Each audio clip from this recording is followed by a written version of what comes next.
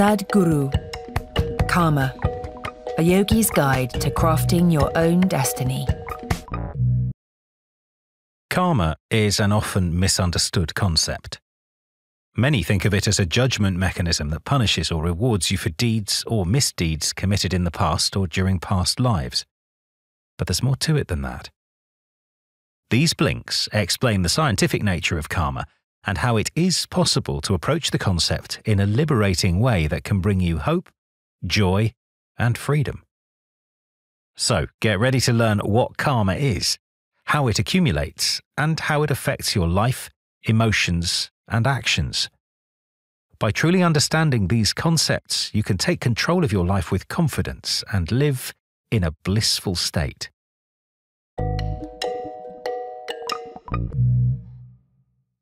Before we begin, we publish new content every week. So, be sure to subscribe to our channel and ring the bell to get notified about our latest extracts. Imagine you exaggerated a qualification on your resume when you applied for a job. A few months into the job, you learn that you're being fired due to budget cuts. Why do these terrible things happen to me, you lament. It must be my bad karma. Or maybe things swing the opposite way. You drop coins into a homeless person's jar, and later that day, someone you've had your eye on asks you to dinner. Ah, you might say, my good karma is kicking in. Actually, neither assumption is true. Rather than some mechanism of justice imposed from above, karma exists within you, and it's 100% within your control. The key message here is, karma is something we generate within ourselves. Here's what karma is not. It's not paying a price or reaping rewards for past deeds. There's no one sitting in judgment with a nice and naughty book deciding who to send to heaven or hell. Instead, think of karma as an internal cycle that we generate ourselves. All through life, we respond to stimuli. We have a mental reaction which causes a chemical reaction which results in a physical sensation which then reinforces the chemical and mental fluctuations. These responses form patterns, and these patterns form a shape that we refer to as our personality. In turn, this personality affects the way we see the world. Karmic memory isn't just something that we create with our minds. It's a cause and effect cycle that operates at multiple levels, including the cellular and genetic. Here's another way to look at it. Karma is a sort of software you write for yourself, and it runs repetitively. Due to repeated patterns that result from running this software, our karma creates a vasana, which roughly translates as scent. Obviously, the vasana you create for yourself can't be detected with the nose, but like a good or a bad scent, it can either attract or repel other people or situations. For example, one person may attract the same type of abusive partner over and over again.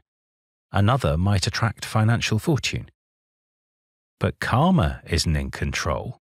You are.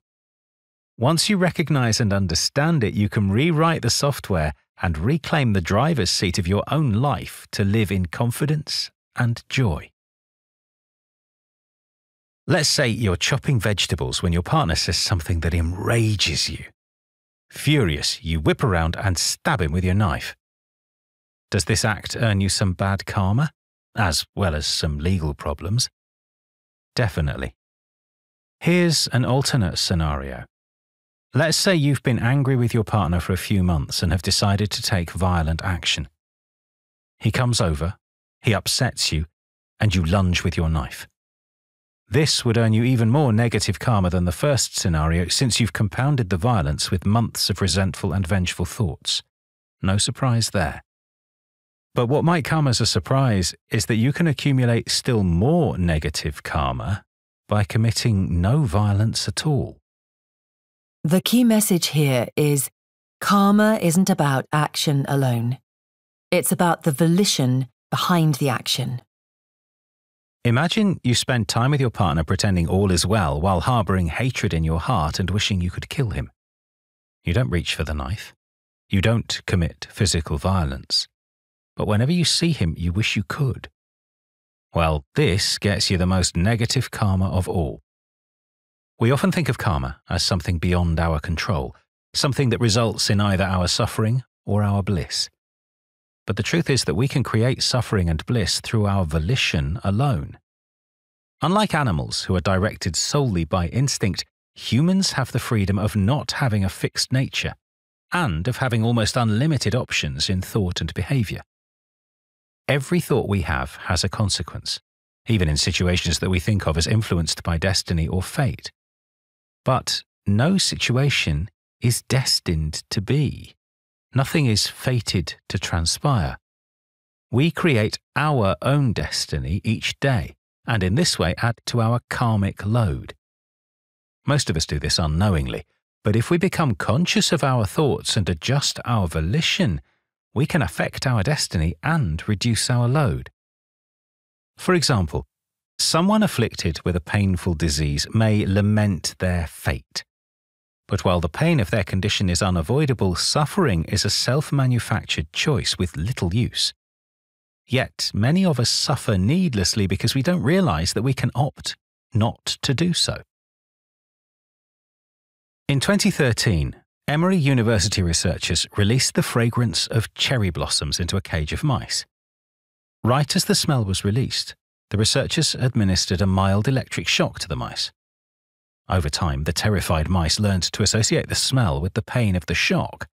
They soon began to run as soon as they smelled cherry blossoms, even after the scientists stopped administering the shock. But here's the interesting thing. Those mice had babies. And even though the second generation was never electrocuted, they were just as afraid of the smell of cherry blossoms. This fear persisted into the third generation. Like the memory of cherry blossoms that crossed generations, karma can be described as a persistent memory, not just of our lifetime, but of millions of years. The key message here is, to understand how karma works, it's important to understand the role of memory in yogic tradition. Everything we've ever experienced through our 5 senses is stored. We respond to all of it, even memories we're not conscious of, because of how deeply they're stored within us. Yogic tradition recognizes 8 dimensions of memory. The first 4 refer to our collective karma, the way we've been shaped by the elements and the genetics of our species.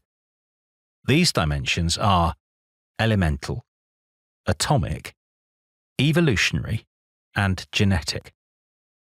The remaining 4 dimensions are the ones in which our personal volition comes into play: karmic, sensory, articulate, and inarticulate.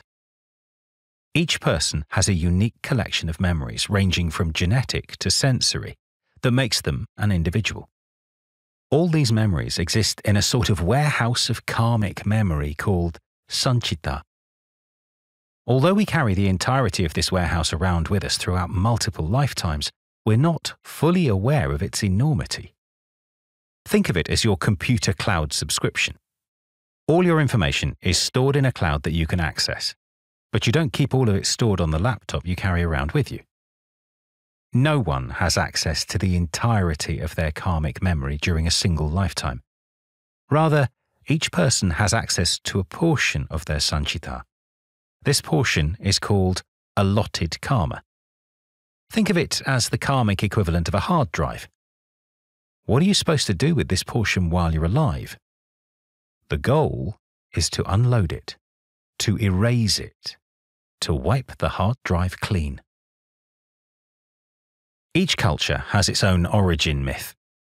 The origin myth of yogis is that everything started from pure intelligence. To merge back into that intelligence, or God, vibrations, energy, whatever you want to call it, is the ultimate destination for every human. What stops us from attaining this goal?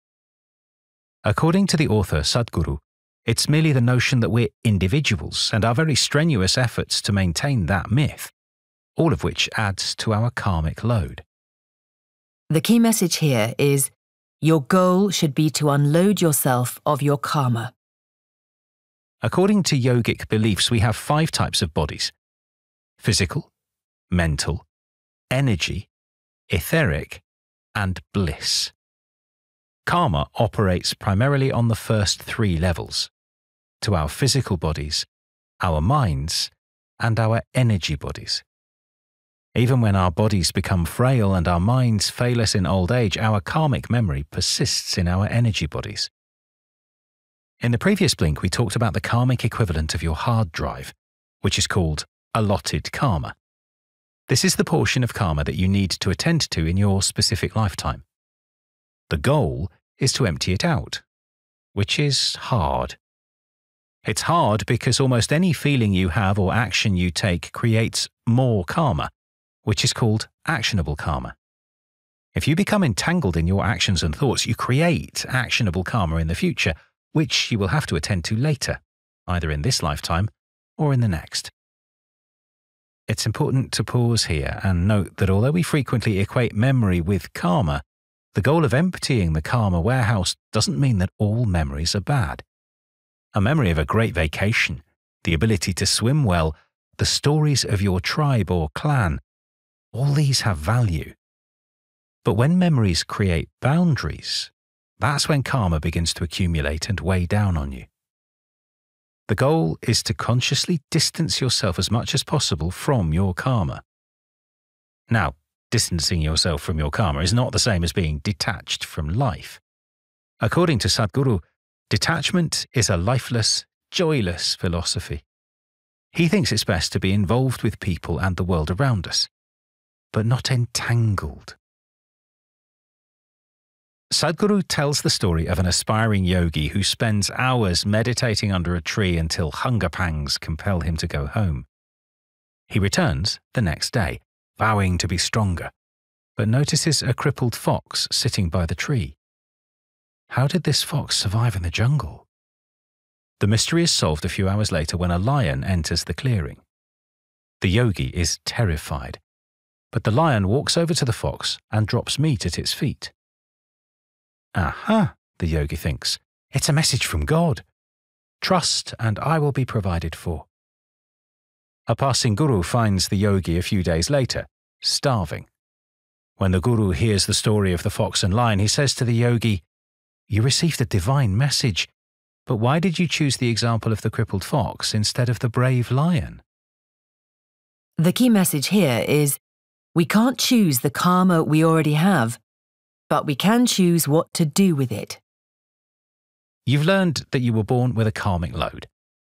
But by distancing yourself from your karma and refusing to be bound by it, you can begin the process of shedding it in order to exit the cycle of rebirth.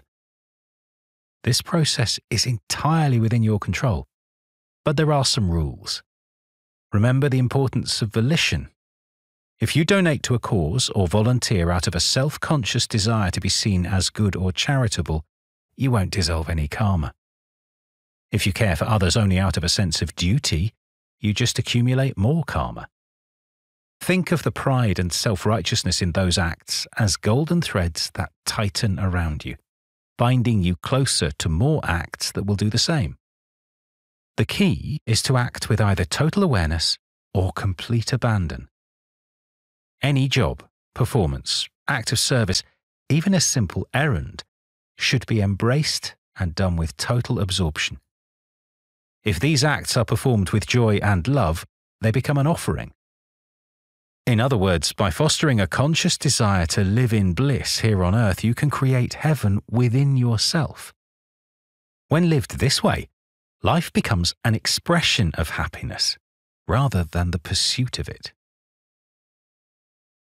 Sadhguru believes that about 40 to 48 days after a child is conceived, its karmic fibers begin to tighten. Imagine karma as a coil that gets thicker and denser. At death, this karma slips out of the body in the form of energy. In between that first tightening and that final release, is that individual's entire life. How that person chooses to expend their karma in that lifetime will determine how much is left to work on in the next. We can act upon our karma on 3 planes: physical, mental, and energetic. Here's the key message. We must work to erase our karma on 3 levels: the physical, the psychological, and the energetic. Physical touch can create karmic energy which can leave a karmic imprint, even if that touch is as simple and fleeting as a handshake. This may be why Sadhguru prefers to greet people with a folded hands namaste. The desire to avoid karmic imprints also explains practices like choosing a single romantic partner, or even not accepting food or drink in a stranger's house. When it comes to dislodging karmic energy, the stretching and movement that yoga involves can be useful. In general, vigorous physical work is a good place to start if you're seeking to shed karmic energy. Certain physical spaces can also have an effect on karma shedding. Places where mystics have spent a great deal of time often exude a cleansing energy. Parts of the Northern Hemisphere have a similar effect in July, January, and December. On a psychological level, the most important thing to accept is the importance of the present. The past is a memory, a fun vacation, a happy childhood. The future is imagination, a dream job, a perfect vacation. Both are mental constructs. Understanding deeply that the present moment, right now, listening to this, is the only reality, is crucial in allowing you to stay focused and mindful. Once you accept this truth, you'll be able to harmonize with everything around you. This isn't to say that memory and imagination are undesirable. They can be positive sources of happiness. They only become a problem if they lead to victimhood or passivity. For example, thoughts like, "My father cheated, so I probably will too." In the next blink, we'll learn about ridding our energy body of its allotted karma. Sadhguru once visited a monastery carved into rock that was used by Jain monks 1,900 years ago. He worked hard all day cleaning the place. At one point, he sat down on a rock bench upon which a Jain monk had lain nearly 2,000 years prior to that day. Immediately, Sadhguru began to feel powerful vibrations. The monk had left behind a significant amount of his energy, so much that Sadhguru could make out a physical outline based on the energetic vibrations. He could tell that the monk's left leg had been amputated at the knee. The Jain monk may have died long ago, but his energy, which he'd shed during his lifetime, remained. The key message here is, once you've learned how to manage karma in the physical and mental planes, it's time to attend to the energy plane. You already know about the physical and the mental body. Both of these cease to exist after one lifetime. But the energy body lives on, along with all the karma it's accumulated. Whatever we have accumulated as karma moves on in our energy body. Energy is only transformed, not created or destroyed. Advanced mystics like that Jain monk from long ago are able to discard their energy body's karma through yoga, meditation, and other practices. Those who are truly enlightened are able to completely rid their energy body of its karma. And, if they time this correctly, shedding that last bit of karma right as they pass away, they merge with the divine. Imagine a pond of water. You draw out a bucket full of water and then another. There's no difference between the contents of the two buckets, just as there's no substantive difference between you and another person. We're all one pond. The bucket is an illusion. Mystics, by cleansing the energy body of all its karma, are like a bucket being poured back into that pond. During their lifetime, these mystics see absolutely no distinction or separation between themselves and the world around them. And upon their death, they're able to slip out of their bodies and escape the wheel, the cycle of life, death, and rebirth. If you haven't worked out your allotted karma but your body is destroyed, you become a disembodied person, an intense energy body with no physical body, what we describe as a ghost.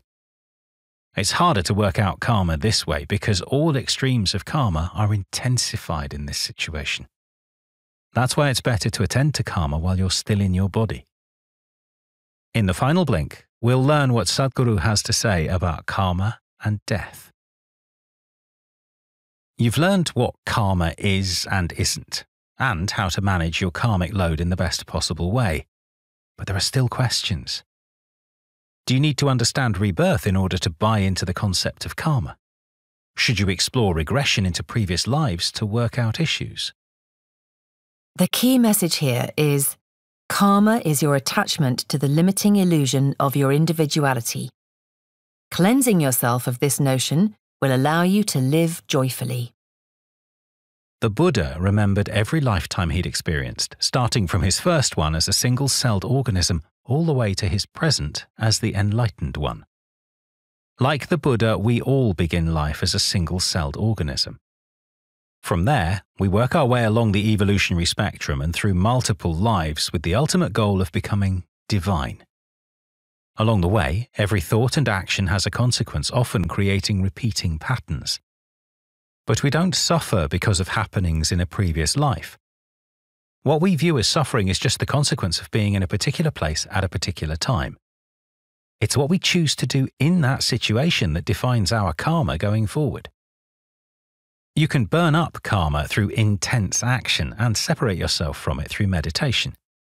But for spiritual freedom from karma, Sadhguru likes to use the analogy of an intricate piece of jewelry that courtesans wore in ancient India. It covered their bodies but was impossible to remove. Suitors often gave up trying to find a way to unlock it. But the secret was simple. In one spot on the jewelry was one small pin. Pull that one pin and the whole piece unraveled. The spiritual pin to understanding karma is easy to find. It's simply this. Don't ask the question, what about me? Shedding your karma, progressing toward the divine, is a process of divesting yourself of your attachments and emptying out everything that makes you, you. If you're asking about yourself, then you've missed the point of seeking an answer. The key message in these blinks is that karma is an unavoidable part of existence, but it doesn't have to control or dictate your life. By understanding its mechanisms and goals, it's possible to live with love and shed your karmic load, allowing you to merge with the divine. And here's some more actionable advice. Set aside your entanglements. Every night, sit cross-legged on your bed, eyes closed. Imagine you're on your deathbed. Now, list every aspect of yourself, all your loves and hates, relationships and attachments. Remind yourself that they're all accumulations, including your body. Set aside each entanglement lovingly, one by one. Keeping your eyes closed, lie back and sleep. This exercise will help you move from compulsiveness to consciousness, and also help you work out some karma. Got feedback? We'd love to hear what you think about our content. Just share your thought or book recommendation on the comment section and be sure to subscribe and ring the bell to be notified about our latest extracts. Thank you and have a great day.